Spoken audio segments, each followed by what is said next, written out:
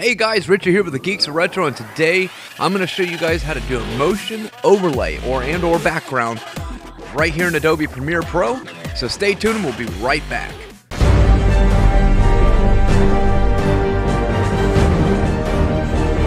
And here we go.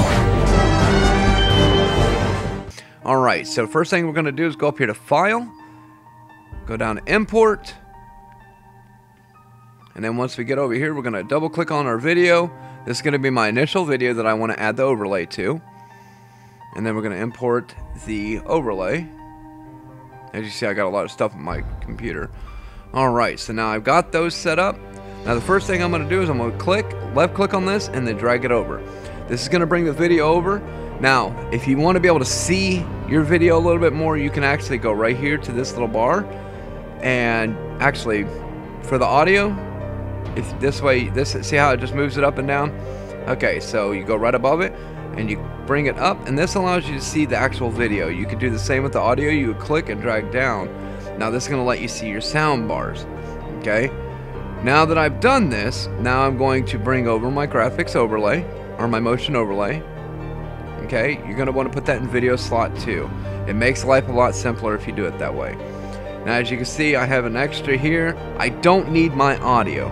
So the first thing I'm going to do here is, let's go here, right click, and we hit unlink.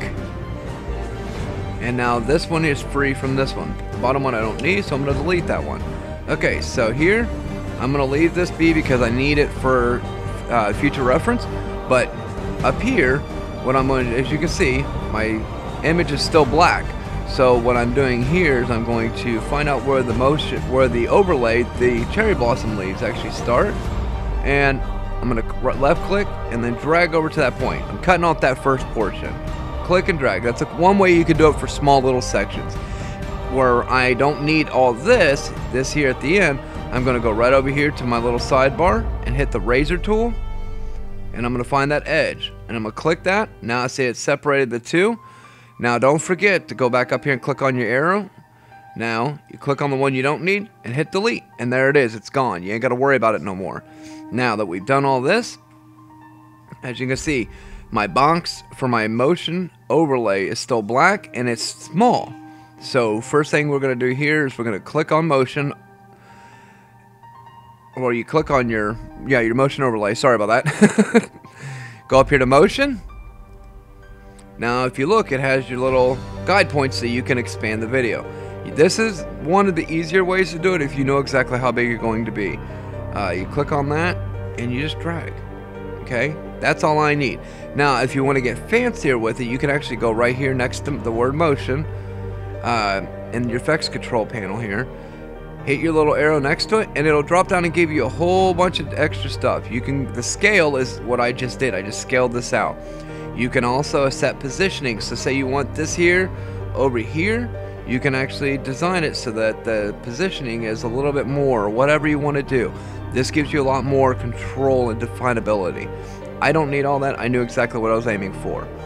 So now that we've gotten that bigger, now as you can see, even though it's in video slot 2, it's still dominant. It overlays my original video. So go down here to your smaller box where your videos sit, and you go right here to effects, and then as you can see, I've already typed it, but you type in the word blend and blend will come up. Once you get done with that, you take and left click on that and drag it over to your motion graphic.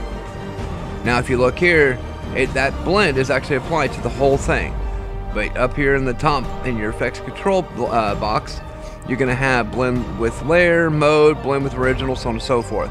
These are your new features that you have, which you can get fancy with it, whatever you want to do. I don't need it fancy. So first thing you do is you're going to click on blend with layer right here in this little box. This is none. You're going to go blend with video 1, and then blend with original. I'll show you how to do that here in a second, but right here where it says crossfade, we're going to go down to lighten only. Now on here with blend with original, you just hit 0.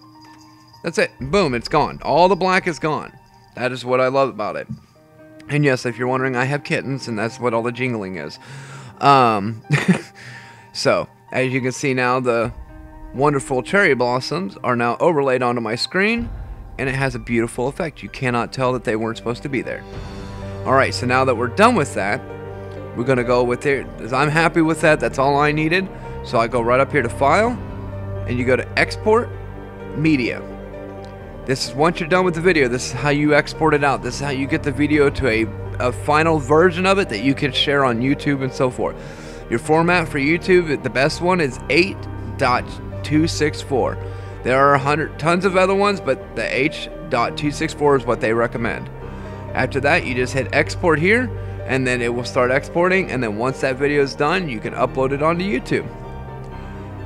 Now, as far as the blend feature or the motion graphic feature, I will put a link down in my description below, so that way it'll link you to my other YouTube video where you will be able to get that blend option and be able to use it in your videos. It is a free download. You can download it free with I use Real Player for my video downloads like that, but you can use that on there and you're perfectly fine. It is copyright free. You won't have any issues. If you have any other questions or comments or concerns, throw them down in the comments below. Don't forget to subscribe and hit that bell notification icon so that way you get notified every time we release some new videos. So again, I want to thank you guys so much for watching, and y'all have a great day.